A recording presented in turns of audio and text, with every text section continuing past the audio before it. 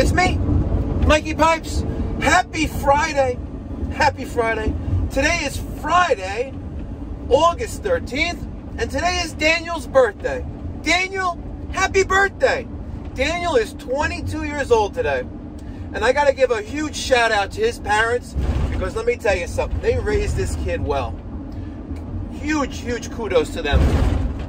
Pat yourself on the back, Daniel's son's mommy and daddy. They did a great job raising him. He's got work ethics. He's reliable. He's eager to learn.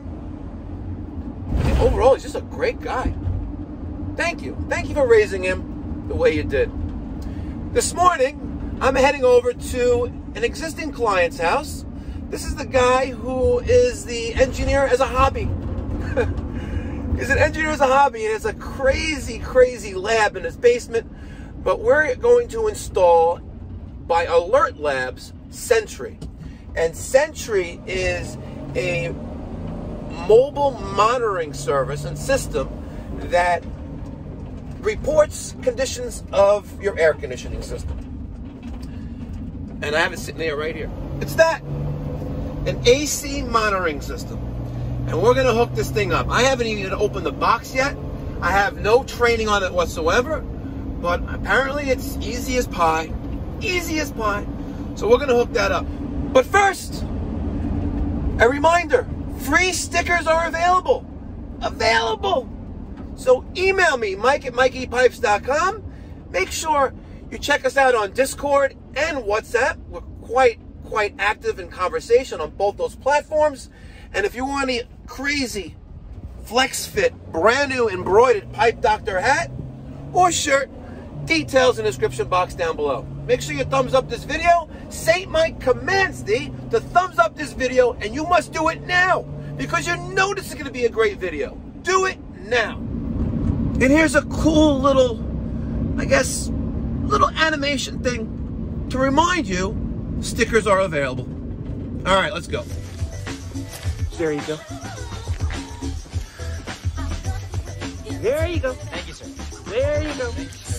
There you go. Thank you, sir. There you go.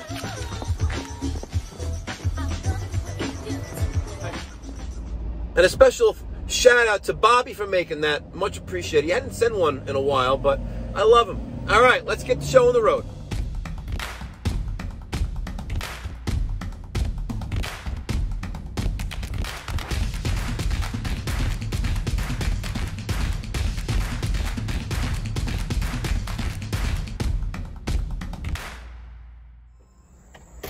Hello, Professor. Good morning.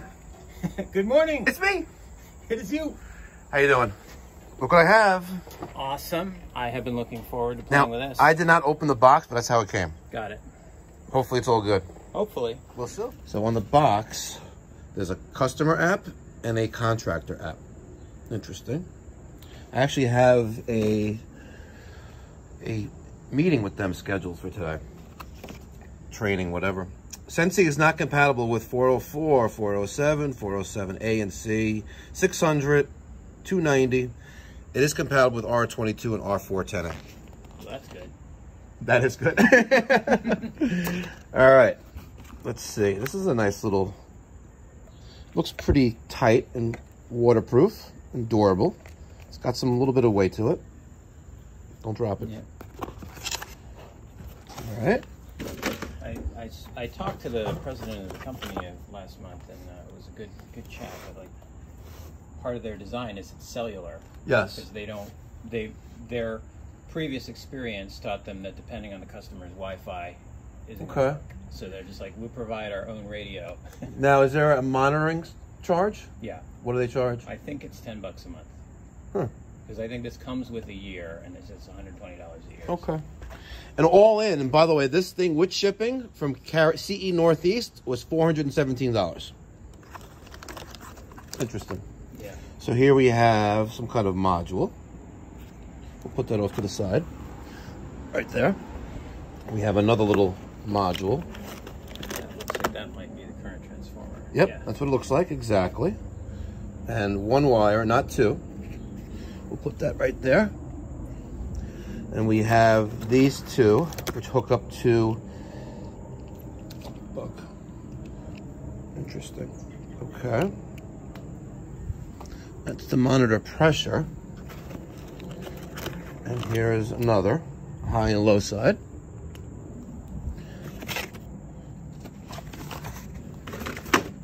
And we have more stuff in here. Bunch of zip ties, some insulating tape, looks like. Some more instructions. And here is whole wiring harness assembly. That's what everything plugs into. All right, so let's put this here. Let's put this down there. Let's take this and put that here. And the box is empty. Let's read the manual. All right, there's a few pages of just disclaimers and things like that, FCC regulatory statements. First thing I'm going to do is make sure that everything I see in these 2 pages, what's included, is here, and it is all here. So number 1, that's the Sentree main housing. Number 2, you have this crazy cable harness, current sensors, power supply, fuse assembly, pressure sensors. You see the drill. Step number 1, turn off power.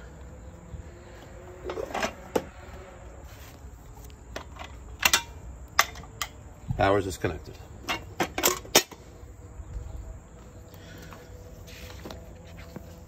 Number 2, attach pressure sensors. Let's see, does it make a difference which one is which? No, but you take off the service port caps, you install the pressure sensors, and you put the cap back on. The only drawback I have with this is it's a potential site for a leak. All right, my 2 pressure sensors are in on my high side and the opposite side, the low. You have to act quick. There isn't a O-ring in there or anything, so you have to put them on and get your adjustable ready so you have minimal refrigerant loss. Step 3, attach power. Remove the service panel from the rear of the AC unit. Attach the quick disconnect terminals from the Sentree power supply to unused L1 and L2 quick connect terminals on the inlet power line side of the AC unit's contactor. Use the included alcohol wipe to clean the surface inside the electrical compartment. Peel the adhesive pad on the power supply and attach it to a clean surface. Clip this current sensor around one of either supply L1 or L2 mains, and making sure the arrow on the inner surface of the sensor points towards the contactor. Pretty self-explanatory. All right, so he does not have your typical contactor here. He has the Emerson Sure Switch. Copeland makes something similar for their Copeland scroll compressors, but it's a pretty cool contactor. I happen to think, my opinion is overcomplicating, over-engineering things, but... I agree, and that's what I do. I know. So, L1, L2, I have 2 available terminals there. Like this would have went to a crankcase heater, and this other one is an extra L2. So both of those are hooked up to this Sure Switch contactor by Emerson. And I used the included wipes to clean off the metal and remove the adhesive sticker and stuck the power supply right there. There is an arrow inside there. Right now it's pointed to the left. You want to make sure that's pointed towards the contactor. Interesting. What would be the reason for that, Mr. Engineer? I honestly don't know. It's like it's AC. It seems like it should work either way. Yeah, but I guess it matters to them. So we're going to clip that on and clip that in. All right, next step, connect low voltage power harness, one of them, which is it this one?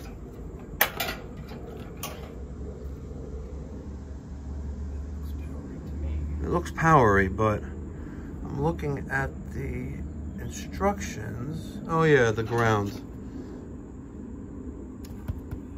So this is power, current sensor. Aha, okay. All right, I ran the power supply cable through this access port with the low voltage wiring. I have the grounding up there. They give it that little clip and it just attaches to anything metal. Power to the power supply, and then the wire going to the current sensor. So step 4 is complete. Step 5, connect pressure sensors. Connect the red cable on the harness to the liquid line pressure sensor. Connect the blue to the vapor line. Okay, arrange both pressure sensor cables in a drip loop. Okay. All right, I have liquid and vapor hooked up. And just another thought. An issue, a potential issue with this is landscapers. Oh yeah, yeah. Yeah. You may want to put something here to protect that. I wanted to clean the spot up anyway because that plant's growing into it. I didn't put the caps back on. Let me do that now. And we'll tighten them up. Okay. Step 6, secure temperature sensors. Make sure the outside of the liquid and vapor pipelines are clean so that a good thermal connection will be possible. For the temperature sensors. Okay, red there, to the harness, respective cable ties, then wrap with foam tape. Attach the ambient black temperature sensor to a shaded location near the AC unit, suspended in free air and out of direct sunlight. Okay, let's do that next. So I cleaned off the liquid line pipe and I used 2 zip ties and secured the thermistor, or I guess you want to call it temperature sensor. And now I'm going to take the included foam, insulating foam, and wrap that around there as well. Okay. And now I got to do the suction side. All right. Vapor is done. Step 7, mount the harness. Attach the harness overmold to a secure location outside the AC unit, such as the AC support bracket or the vapor line. A cable tie is provided. All right. I almost forgot the ambient sensor air. The ambient air sensor. So I got that just dangling right there. It's a little tricky, but there she is. And when the fan comes on, it's going to suck in ambient temperature, so it's good. Okay. I mounted the harness. Now, mount the unit.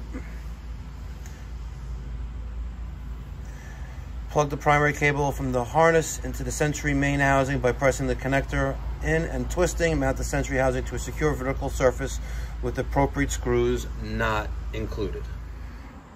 All right, there's the module. I used my Milwaukee M18 drill, and Chris was kind enough to give me some screws and shields. I had none left in the truck. See, it's empty. And drilled 2 holes, created a drip loop, and used the included zip ties to secure the wire. Now, so we mounted the unit. Finishing up. Replace the service panel on the AC unit and switch the power back on. The indicator light on the Sentree will flash red. Monitor the light until it turns green, up to 2 minutes, indicating a good cellular signal has been achieved. Sign in at app.alertlabs.com to register and activate the Sentree unit, as well as to view the Sentree dashboard. Need help? There you go. Help at alertlabs.com. No phone number though, huh? No phone number? No phone number. I would really like, that's pretty cool, by the way. Yeah. I would really, and it's magnetic, so it goes right to the shirt. Yeah, you put a little bling on under your shirt. You know, I like to wear a pound of gold at all times, so maybe, you know. Problem is it only records. I would love to find, and I have a pair, I think I have in the truck, video glasses. Oh, yeah. I have, I'll show you what I have in the truck. Let me plug this in, hopefully nothing blows up. Well, nothing blew up. And the light will turn on red, huh?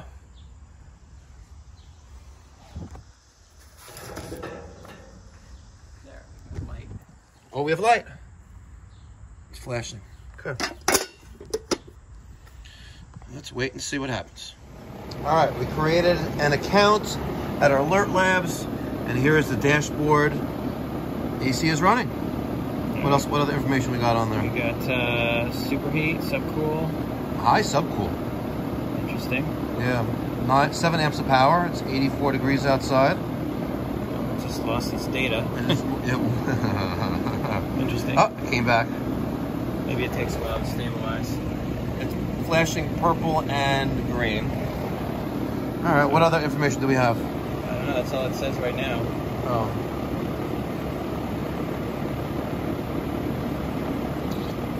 All right, subcooling is high. Let's take off some stuff off the top.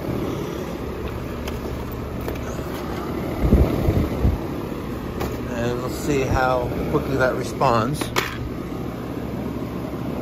don't know if it's live or not. Yeah, I just wanted to put your finger there, cover up your info. Don't go like that. There you go. Oops, let me switch back to the other display then. Let's go to. Because I want to feed the people.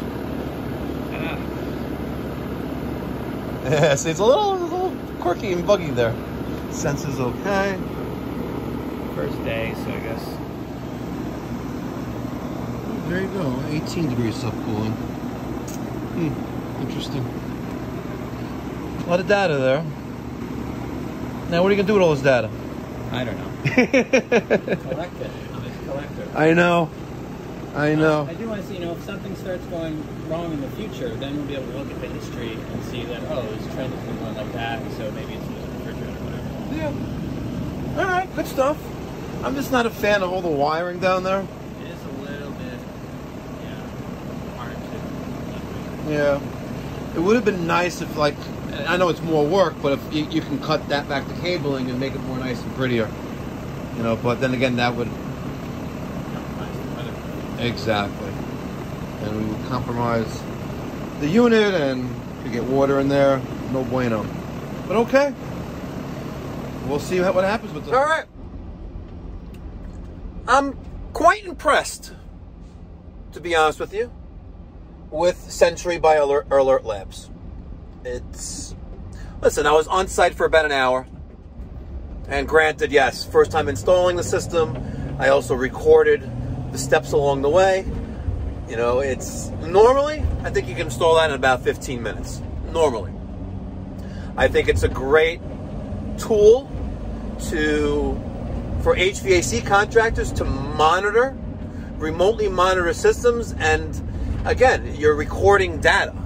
You're recording, everything on the system. And there's also the homeowners portal as well that basically says, gives it a green light. All systems go, On the contractor side, you imagine having 1,000 of these systems installed and you're monitoring live 1,000 of your client systems, and when something goes wrong, you get alerted and have those billable hours of that truck on the road going taking care of that problem. I'm quite impressed. I am going to try to acquire some more of these, and on my new installs, I'm going to build it into the price and build in the preventative maintenance plan, which is the monitoring service. And hey, listen, it's a step above that the other HVAC contractors don't offer.